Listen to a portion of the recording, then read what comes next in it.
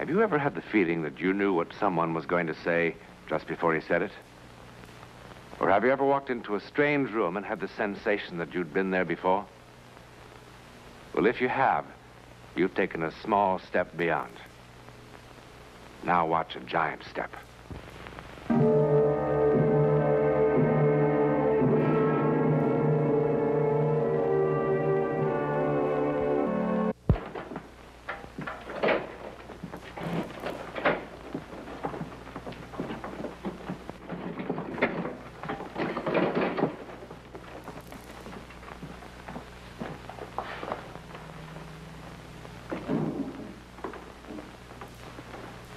I'm looking for Lieutenant Barnes. That's me. Oh, Mr. Newland, isn't it? Yes. Well, didn't you get my wire last night? No, just the letter. Oh, well, I sent you a wire and told you not to come up. Well, it's strange I didn't get it. The letter said the house was being torn down today. Yeah, well, it's all a mistake. I acted on an impulse. An impulse? All right, Lieutenant. That's kind of normal. We all have impulses. Look, I changed my mind, okay? Sure. I'm sorry to have brought you up here for nothing, and I'll be glad to pay your expenses. No, that's not necessary, Lieutenant.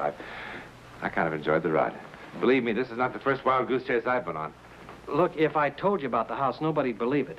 I haven't got a scrap of proof. But you believe it, don't you? Yeah. Do I look like a screwball or something? No, I wouldn't say so. I'm one of the most hard-headed guys you'll ever meet. But I don't know. I just don't know. I suppose I owe Graham something. They all think he killed his wife, you know. I guess I gave him a hard time. Want a cigar? No, thank you. Well, in my book, he had it coming. Fred Graham. He and his wife used to live in Bridgeport, and they rented this house here for the summer. She lived here, and he came up on the weekends. They had one of those marriages they were trying to patch up. It'd gone sour. They weren't doing a very good job of it either. I didn't get to know him until later. But the neighbors complained more than once about the fighting that was going on up here. Fred, wait. What now? Go back to the city. I came up for the weekend, remember? Why, so we could fight some more. We didn't fight tonight. You were quiet as a mouse. It was a pleasure. We aren't going to fight any more at all. The neighbors will be glad. I mean it, Fred. I want you to go back to town. We've no reason to fight anymore. People only fight when they're trying to save something, and we've nothing to save. No soap opera, please. We were much luckier than a lot of people. We had some wonderful years together. Now the only reason we stay together is that we're afraid to tell each other the truth, that's all. Which is? Then it's all over. We don't have one single reason to stay together 1 minute more.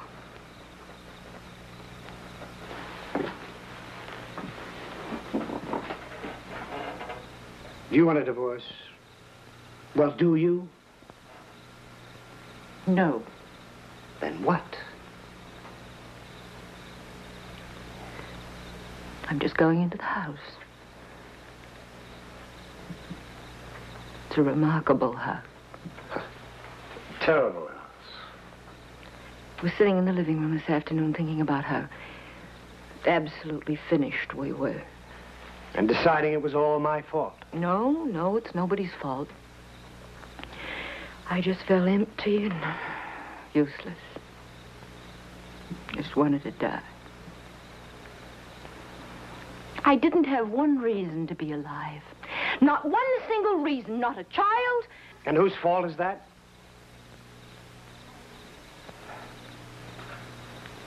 Not a husband. I felt like this before. I've taken a sleeping pill or a drink and slept it off, but this afternoon in that house, something happened to me. It was like I don't know how to explain it. It was as if I could translate my not wanting to exist into actuality. I felt empty. As if I were being swallowed up, as if I'd reached the point of zero. I thought, if I look into a mirror, there won't be any reflection. And if I stand in front of the light, there'll be no shadow. Come on, Ruth, it's late. All I have to do is let go. Really let go. And it would be the end of me.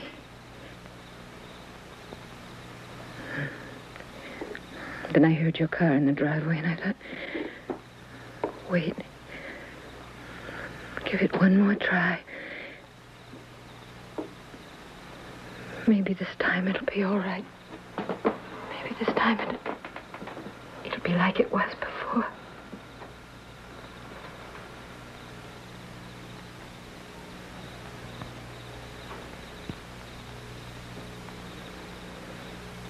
How silly.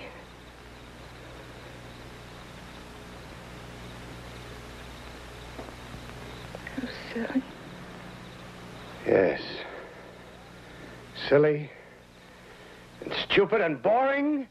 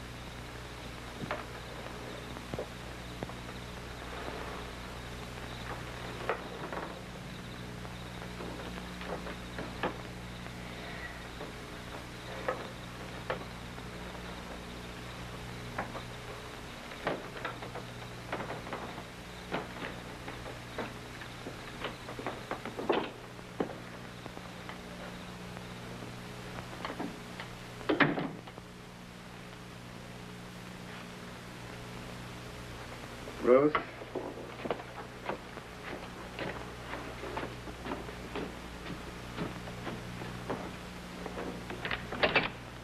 Ruth, why don't we stop all this nonsense and try to get along like grown-up people do?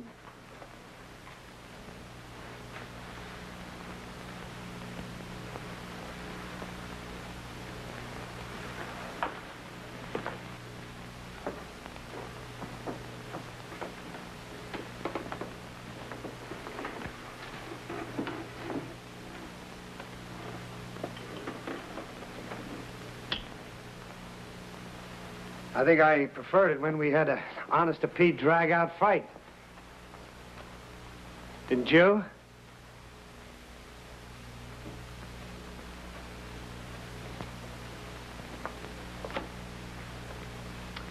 What are you, 3 years old or something? Where are you?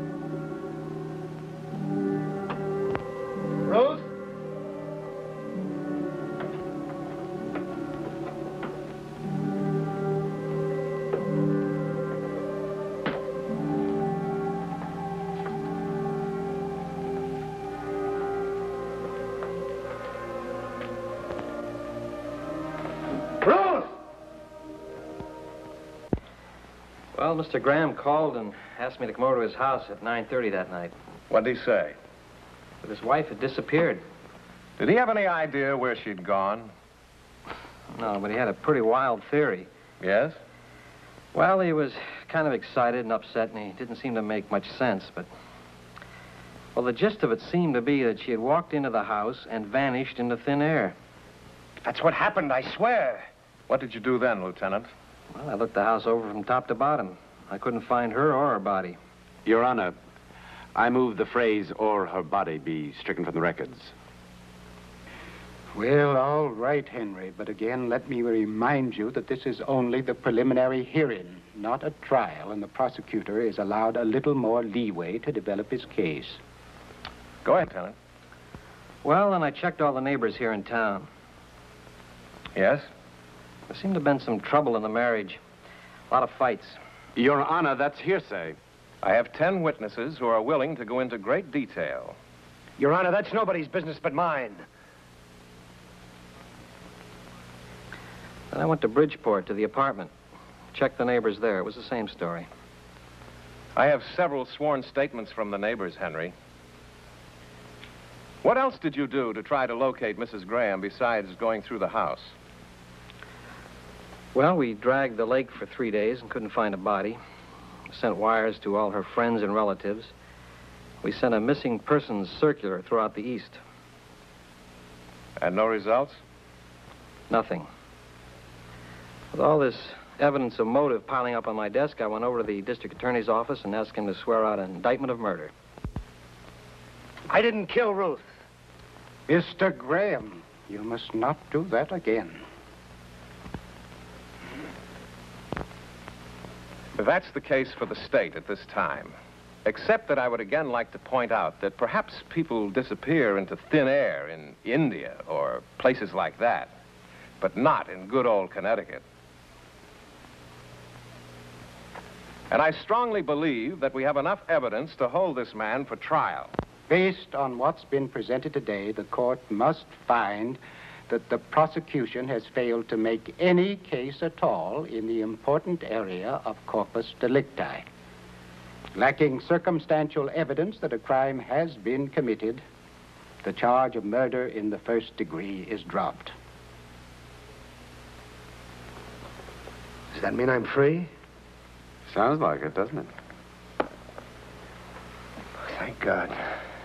Let me urge the prosecutor to continue his investigations, and let me assure him that should there be new evidence, this court will be very happy to cooperate to the fullest in the cause of justice.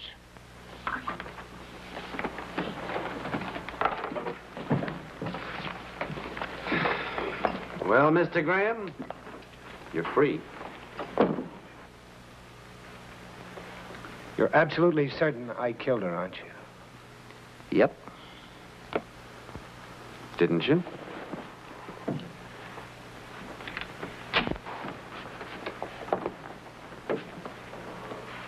Nice going, Graham.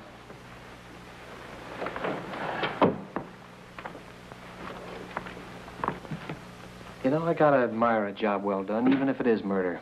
Now, look. You're clean as a whistle. So pack your suitcases, lock your house, go back to Bridgeport, and have a big laugh. But let me warn you, if I so much as find one hair of her head, one blood stain, one fingernail, I'm going to get you if it's the last thing I ever do. I'll make it easier on you, Lieutenant. I'm going to stay in that house. I'll bet. I'm going to tear that house apart until I find out what happened to my wife. Uh-huh. I am!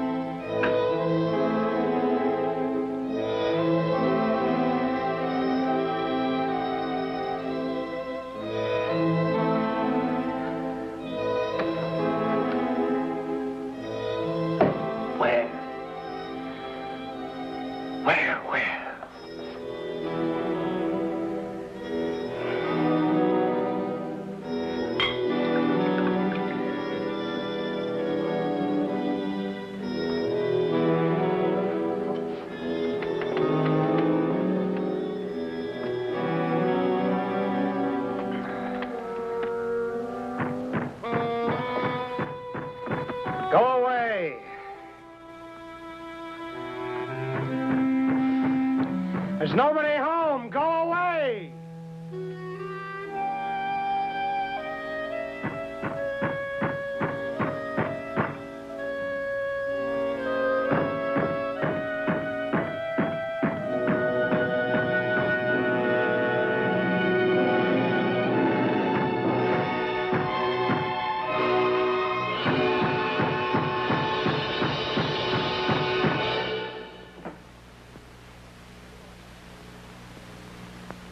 What is this? Who are you?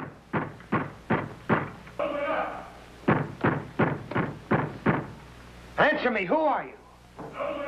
Stop it! Oh, stop it! Go away! But, Miss Agatha, you can't just lock yourself up in this house forever. Oh, yes, I can. Forever. But everyone feels awful about what happened. Well, let them... 32 years of my life I gave to that school. I had nothing else, just the school. And then to suddenly drop me. Just as though all those years didn't mean a thing. Well, you know how the town felt about it. I don't want to talk about it. You have to come out sometime. No, I don't. Not ever. Not from this house. But they'll break in and make you come out. For your own good. Let them try. Who are you?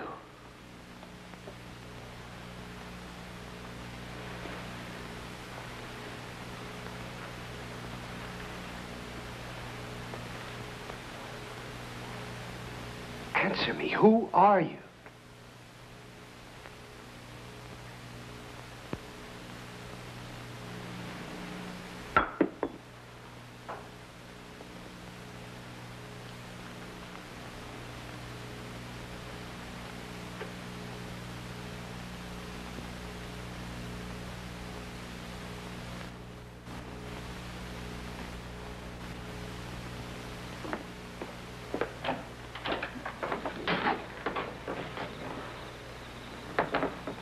What's the matter with you? You look terrible.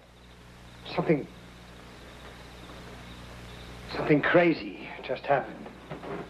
What's the matter? You been drinking?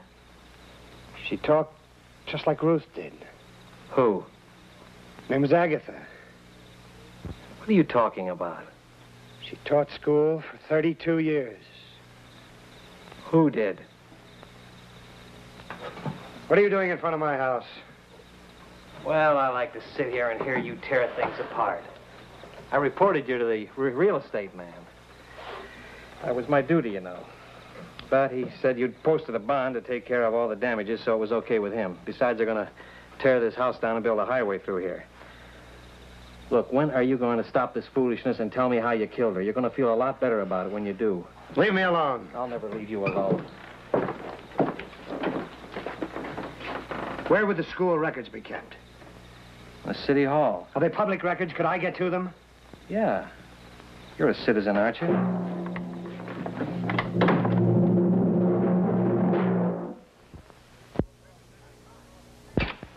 Where have you been? I called your office 10 times. I had things to do. You decided to tell all?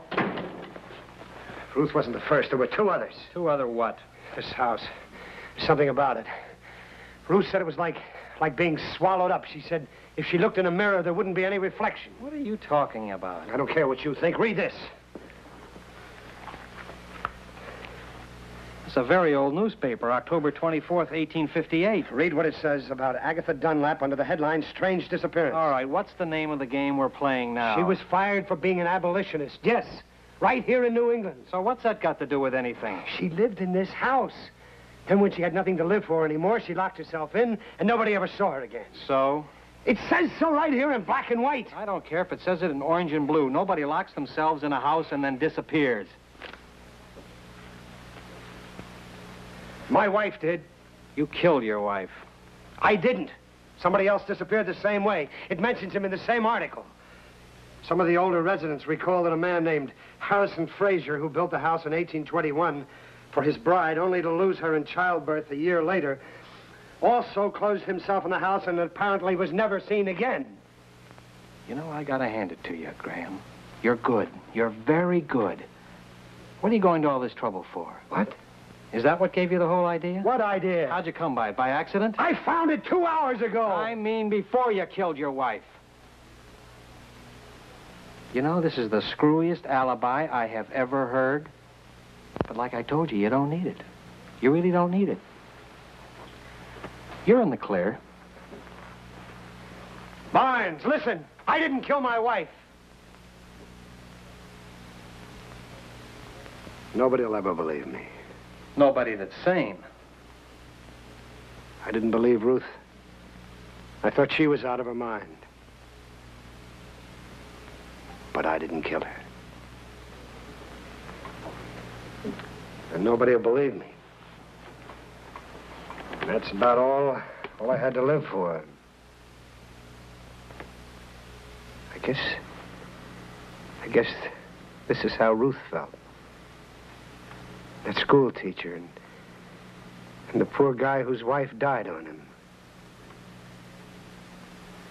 All I had to do was let go, and that would be the end of me. That's what Ruth said.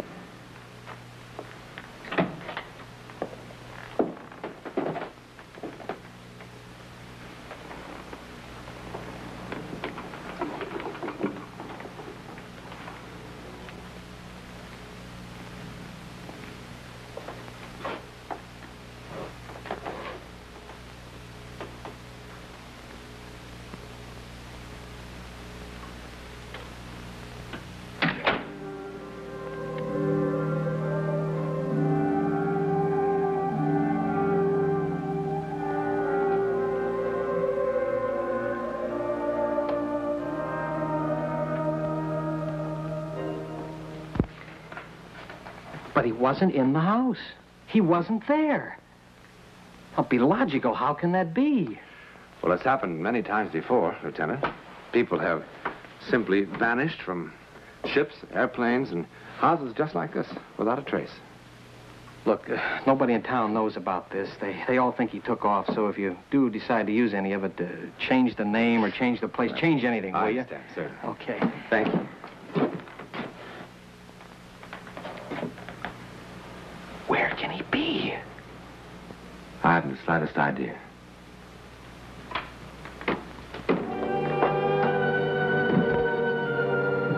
Before Albert Einstein, men were positive that there were only 3 dimensions. Now we are equally positive that there are only 4. That is until someone discovers a 5th dimension. Or perhaps it's already been discovered by people like Mr. Graham.